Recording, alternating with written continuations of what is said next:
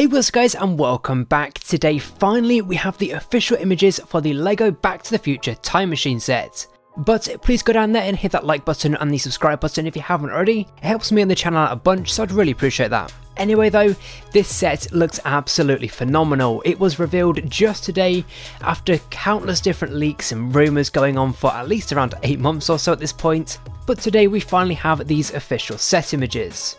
So this is going to be called the Back to the Future Time Machine and has the set number 10300.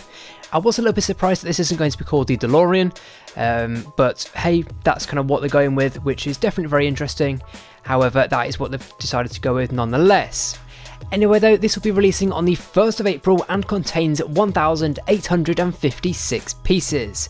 2 minifigures are included, Marty McFly and Doc Brown. Both minifigures look absolutely amazing. I especially like the Doc Brown minifig. I think his costume and outfit just looks really good, and I believe that one is from the second Back to the Future film. I might be wrong with that one, but I think that's right anyway. Obviously, let me know in the comment section down below if I got that wrong. Anyway though, the main attraction to this set is the actual build, and it looks phenomenal. The wheels kind of fold upwards to make it so it can fly, and all these cool little interesting features, as well as a little light up brick which lights up, I believe, the flux capacitor. Anyway though, this is going to be priced at £149.99 or $169.99, and as I said, I believe it will be available on the 1st of April. Now please let me know what your thoughts are on this in the comment section down below. Do you like this set? Are you not a fan of it? Let me know all that good stuff in the comment section down below.